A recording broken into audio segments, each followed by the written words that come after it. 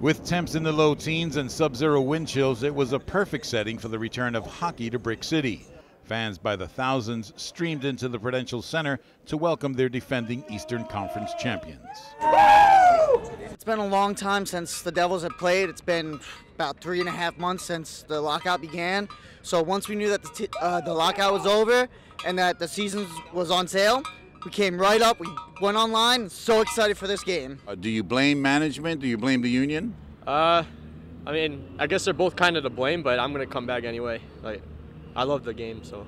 Thousands of fans meant ringing cash registers at the team shop, at the parking lot, and at the bars and restaurants, all of them elated to have Devils fans back downtown.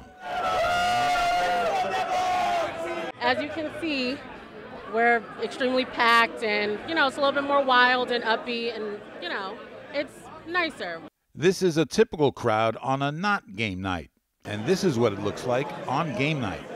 It's tough to get exact numbers on the impact the Devils have had down here, but the team estimated that its 11 playoff games last year created more than 50 jobs and generated over $5 million in taxes and economic activity. Tammy Brown's Loft 47 Bistro is usually not this busy on a regular weeknight. It's also an increase of revenue, of course, and it just brings a different feel to the block. So when we have Devils games, it makes everything come alive, which we love. As for action on the ice, the Devils' Travis Zajac scored less than 2 minutes into the game.